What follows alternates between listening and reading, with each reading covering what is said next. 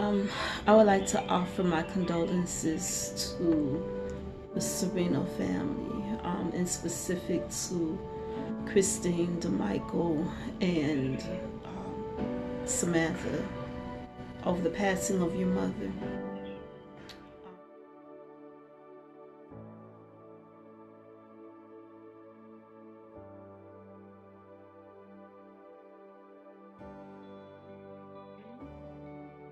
Though it may not feel like it, your prayers were answered. It might not feel like it, but your prayers was answered. And I want to show you this. And the only way I could do it is to show you from scripture. So I want to again start off by offering my condolences and my prayer to you for comfort. This is 2 Corinthians chapter 1, verses 3 through 4. It says, "Blessed be the God and Father of our Lord Jesus Christ, the Father of mercy and God of all comfort, who comforts us in all our tribulation, that we may be able to comfort those who are in trouble with the comfort with which we ourselves are comforted by God." I know that right now your heart is breaking. I know that right now it's hard to comprehend. It's hard to understand what has transpired, what has taken place. I know that right now it might feel as if something permanent has happened. And so because of that, I want to share this with you. When asking for prayer warriors to pray, the only thing that a prayer warrior can speak is the word of God. And the only thing that they can pray is that God's will be done. So I want to show you something. I want to show you God's will. I want to show you this. This is James chapter 5. I spoke of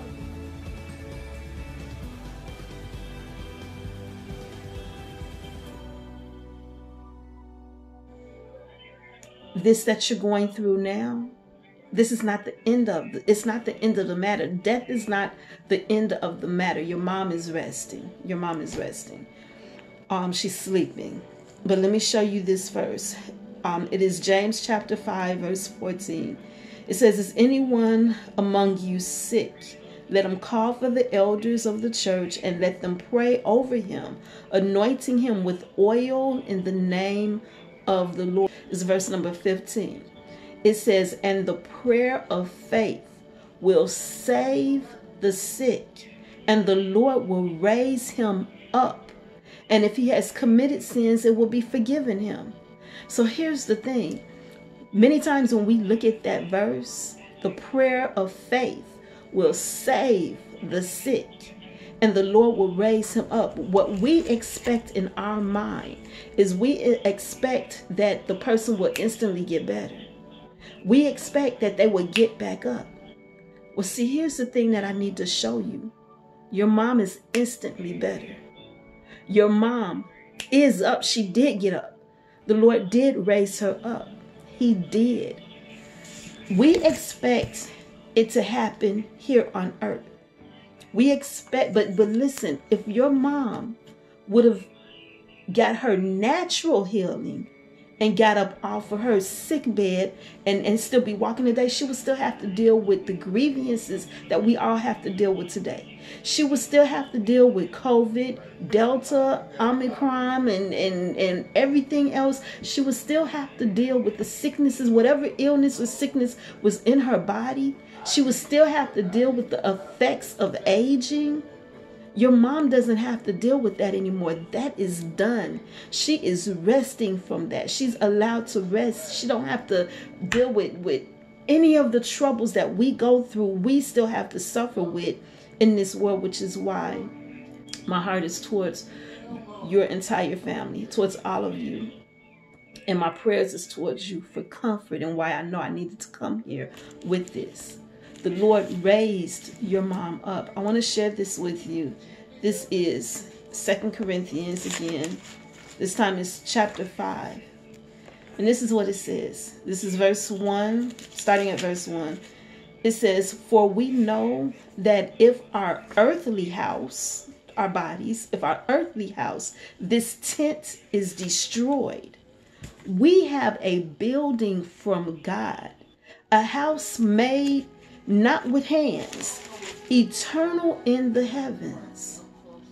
For in this we groan, earnestly desiring to be clothed with our habitation, which is from heaven. If indeed having been clothed, we shall not be found naked. For we who are in this tent groan, being burdened, not because we want to be unclothed, but further clothed, that mortality may be swallowed up by life. Now he who has prepared for us this very thing is God, who also has given us the Spirit as a guarantee. So we are always confident, knowing that while we're at home in the body, we're absent from the Lord. For we walk by faith and not by sight. We are confident, yes, well pleased rather, to be absent from the body and be present with the Lord." So I want to comfort you in that. It feels like you might have lost something here, but that scripture, that was 2 Corinthians chapter 5. I read from verses 1 to verse number 8. And basically what that was sharing with us is to be absent from the body is to be present with the Lord. Again, it might seem like something that is permanent and something it might feel to you like you will never see your mom again, but that's so far from the truth. You will see your mom again. See, this scripture that I read in 2 Corinthians is our insurance of a resurrection. What I want to share with you now is John chapter 11. There, King Jesus actually, in addressing death, referred to it as sleep. And I want to share that with you. And I want to give you this picture. And I want to give you this hope. I want to help you to understand that this is not the end of it. God promises that you will see your mother again, live and well. What you're not dealing with, what you're not seeing, is your mom suffering anymore. You're not seeing her suffering anymore. You're not seeing her having to be stressed out about the everyday anxieties of life, bills, food, again, health issues. You're not seeing none of that. She's resting. She's allowed to rest from that. Here in John chapter 11, Jesus was dealing with the issue of a friend of his. He had become aware of a friend of his was sick. His name was Lazarus. Word was sent to him that Lazarus was sick, and the sisters who sent this word to him, they expected Jesus to simply say the word and he would get better, because they knew he could. They knew that Jesus was able. They knew that nothing was impossible for Jesus. They knew that he didn't even have to be present. So they knew that Jesus, from wherever he stood, all he had to do was speak the word and Lazarus could be healed. But this is what Jesus said. It says, well, this is John chapter 11. I'm going to start at verse 1. It says, "Now a certain man was sick, Lazarus of Bethany, the town of Mary and her sister Martha. It was that Mary who anointed the Lord with fragrant oil and wiped his feet with her hair, whose brother Lazarus was sick. Therefore the sisters sent to him, saying, Lord, behold, he whom you love is sick." When Jesus heard that, this is what Jesus said. He said, "This sickness is not unto death, but for the glory of God, that the Son of God may be glorified through it." Now, Jesus loved Martha and her sisters and her sister and Lazarus. So when he heard that he was sick, he stayed 2 more days in the place where he was. Then after that, he said to his disciples, "Let us go to Judea again." See, here's the thing. Jesus didn't immediately get up. He did not immediately get up to go and see about Lazarus when he heard that he was sick. He on purpose delayed. He on purpose waited. So it says, the disciples said to him, Rabbi, lately the Jews sought to stone you, and are you going there again? Jesus answered, are there not 12 hours in the day? If anyone walks in day, he does not stumble because he sees the light of this world. If one walks in the night, he stumbles because the light is not in him. These things he said, and after that he said to them, our friend Lazarus sleeps, but I go that I may wake him up. Then his disciples said, Lord, if he sleeps, he will get well. However, Jesus spoke of his death, but they thought that he was speaking about taking rest and sleep. They spoke of his death. Jesus called death being sleep. Now, here's the thing that I want to share with you. We all of us, die every day.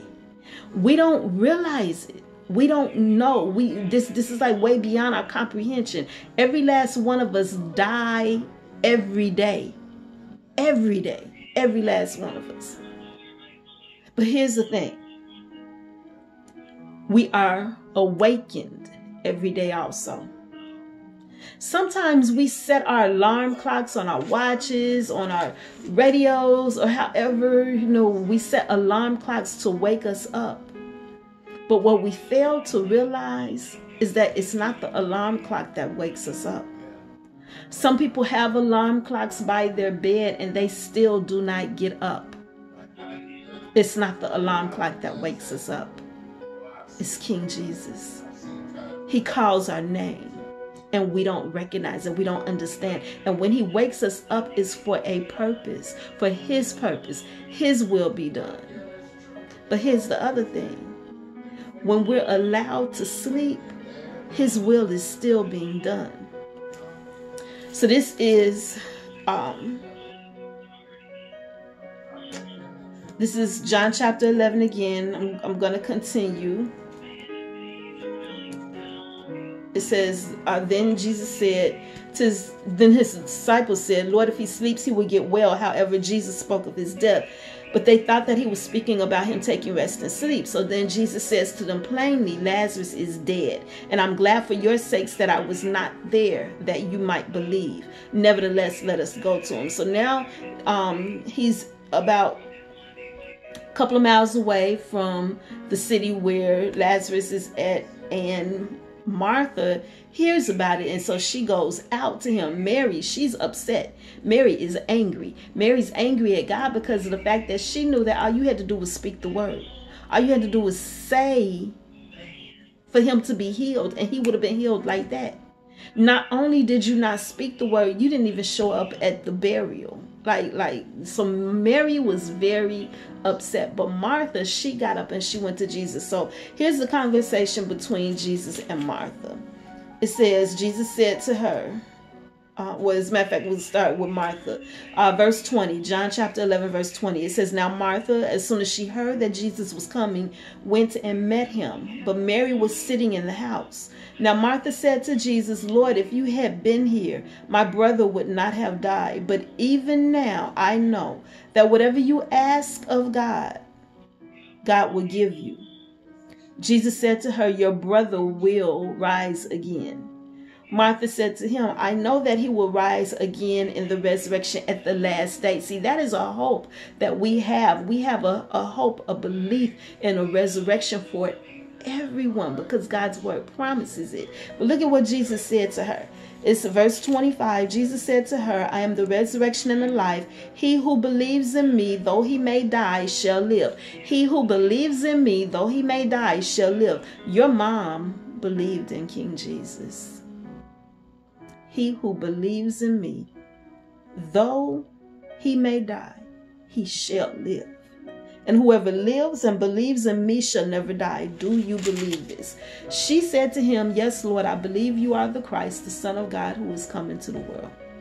Now we know that she left. She went to go get her sister Mary, who was very angry with Jesus. And Mary came back and Mary said the same thing. Had you been here, if you had been here, my brother would not have died. And so that is the area where There's anger. I did a book that addressed that. The book is called Comfort and Encouragement. And that book addresses the anger that sometimes we feel when we pray.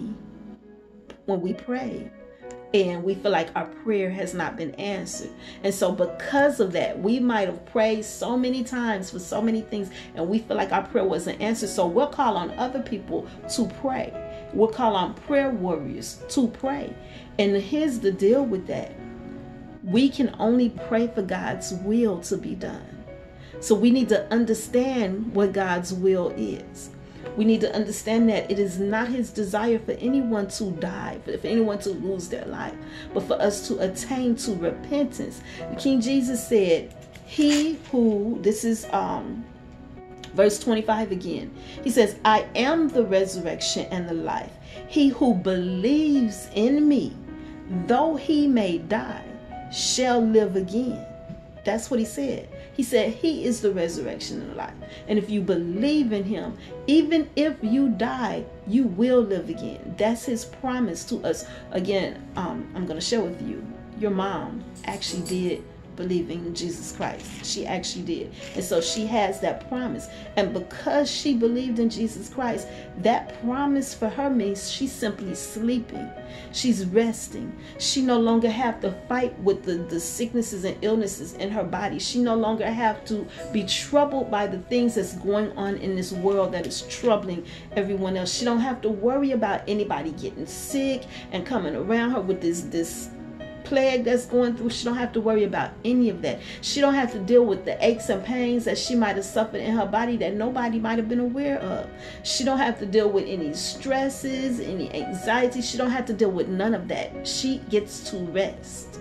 The rest of us on this earth have to continue to deal with the things that's on this earth. And while we are allowed to wake up every day on this earth, we have an opportunity to continue to, and we have to continue to demonstrate our trust in King Jesus. But for your mom, she's allowed to rest until that final call where she hears her voice called. And so with that being said, I want to share with you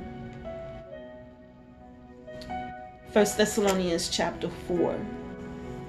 It's verses 13 through 18. And this is the comfort that we who believe in the resurrection have.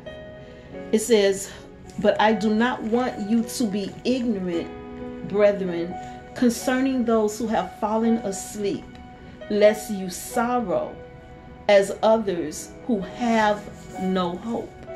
First of all, it's letting us know that those who don't have a hope in the resurrection, those who don't know God's promises of a resurrection, they sorrow and they grieve as if, okay, death is the end of it, but death is not. It's not the end of the story. So it says, I do not want you to be ignorant, brethren, concerning those who have fallen asleep, lest you sorrow as others who have no hope. For if we believe that Jesus died and rose again, even so God will bring with him those who sleep in Jesus.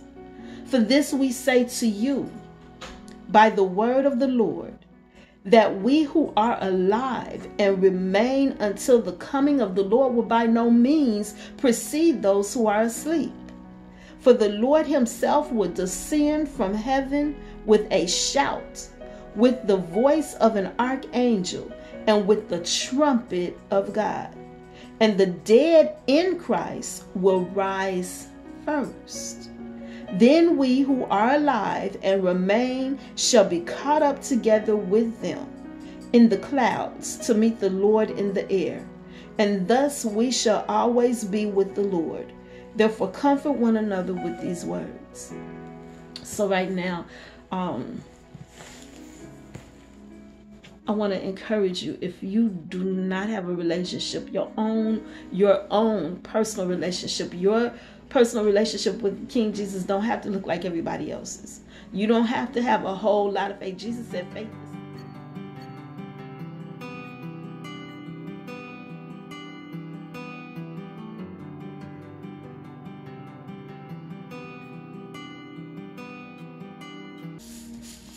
These are mustard seeds.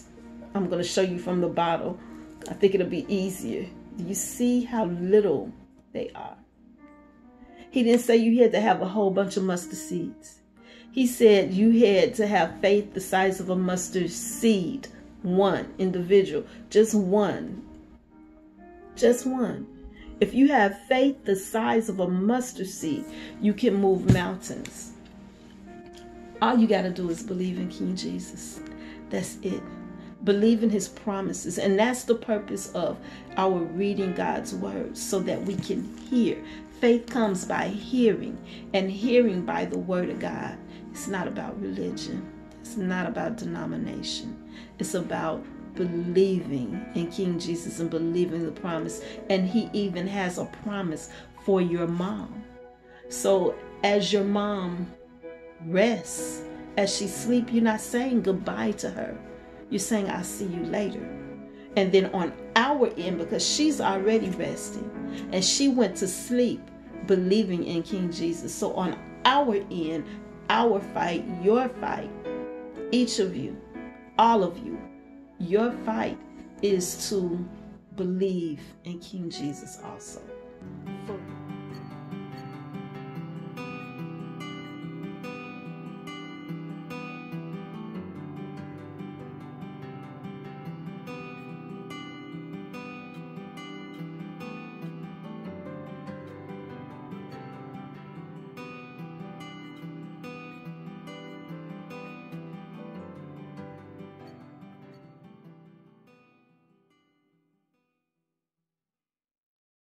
For real, for real. Believe in him. Trust in him. Trust his promise. Believe that your mom will wake up and you will see her again. Have no hope. I pray in the name of Jesus that your hope is strengthened. That even though your mom sleeps, that you don't give up and you don't write this off as if, okay, now she's gone, you'll never see her again, because that's not the case. That's not what God's word says. God cannot fail his word. He promises a resurrection. He does. He promises a resurrection. It says, for if we believe that Jesus died and rose again, if you believe that Jesus died and rose again on the third day, even so, God will bring with him those who sleep in Jesus. For this we say to you by the word of the Lord, that we who are alive and remain until the coming of the Lord will by no means precede those who are asleep, which means that we're like, for those of us who are waiting on the rapture, we're not going to be caught up before those who have already fallen asleep in death. So for those who have fallen asleep, they're going to get up first, and then we're going to be taken up. It says, and this is 1 Thessalonians chapter 4. This is verse 15. For we say to you, for this we say to you, by the word of the Lord, that we who are alive and remain will, until the coming of the Lord, will by no means precede those who are asleep. Verse 16. For the Lord himself will descend from heaven with a shout, with the voice of an archangel, with the trumpet of God, and the dead in Christ will rise first. The dead in Christ will rise first. Verse 17, then we who are alive and remain shall be caught up together with them in the clouds to meet the Lord in the air. And thus we shall always be with the Lord. Therefore comfort one another with these words. So the God of all comfort knew that this day was going to come. He knew that there was going to come a time. And actually this day can come for any of us. It can. So for those of us who have a hope, those of us who believe that Jesus is the Son of God, that he died to pay our debt for us, and that even as he died and he was buried in the ground, on the third day he got back up. God raised him back up. So for those of us who believe that God so loved us that he sent his son to pay this debt of sin for us, those of us who believe, Even if we should die, because Jesus said he's the resurrection and the life. So even if we should die waiting for him to return, he says that we will live again. We will live again. That's in John chapter 11. I pray that this encourages you. I pray that your heart is comforted. I pray that you can see everything on the signs, everything that's going on in this world, and realize that time is short, because everything that Jesus foretold, that our day will be like the last days will be like prior to his return, everything is happening now. So I pray that you find comfort in knowing that even though your mom sleeps, that you will see her again. You can trust God's word. This is not my word. This is God's word. You can trust God's word. It's not over. It's not said and done. It's not over. Death is not the end of it. To be absent from the body is to be present with the Lord. Your mom is not the shell. She's not the body. She's the spirit within. To be absent from the body is to be present with the Lord. One more thing, and then I'm going to end this. God's word says that our Heavenly Father, he's not the Father of the dead, he's the Father of the living. So for him, your mom is living. Your mom is living.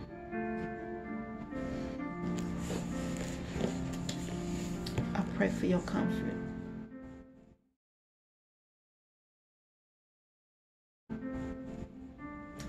I pray that on those evenings, those nights when you find yourself grieving and missing her even more so, I pray that your memories will comfort you.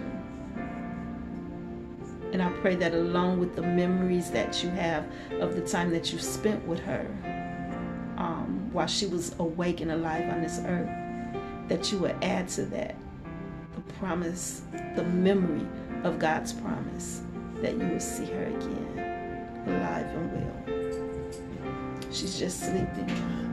We all go to sleep. And who wakes us up is not an alarm clock. We don't wake ourselves up. We hear God's voice. And when we hear him call our name, we wake up. Consider that. Think about it. Think about it. Your alarm does not wake you up. There's some people that had an alarm. That alarm went off and they still didn't get up. You heard God's voice call your name, and that is what woke you up. Every single day, we all die. Every single day. And every single day, he wakes us back up. My condolences to you all.